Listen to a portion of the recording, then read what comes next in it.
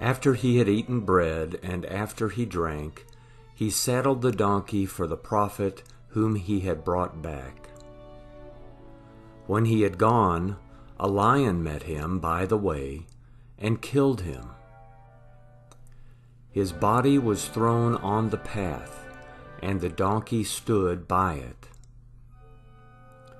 The lion also stood by the body. Behold, men passed by and saw the body thrown on the path, and the lion standing by the body, and they came and told it in the city where the old prophet lived. When the prophet who brought him back from the way heard of it, he said, "It is the man of God who was disobedient to Yahweh's mouth. Therefore Yahweh has delivered him to the lion, which has mauled him and slain him, according to Yahweh's word, which he spoke to him." He said to his sons, saying, "Saddle the donkey for me." And they saddled it. He went and found his body thrown on the path, and the donkey and the lion standing by the body. The lion had not eaten the body, nor mauled the donkey. The prophet took up the body of the man of God, and laid it on the donkey, and brought it back. He came to the city of the old prophet to mourn, and to bury him.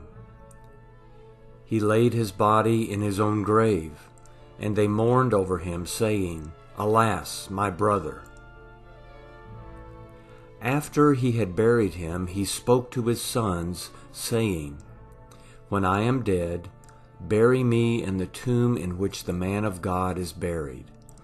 Lay my bones beside his bones.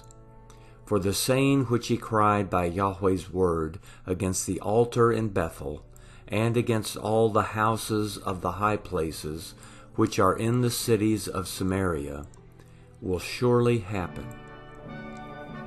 After this thing, Jeroboam didn't return from his evil way, but again made priests of the high places from among all the people. Whoever wanted to, he consecrated him, that there might be priests of the high places.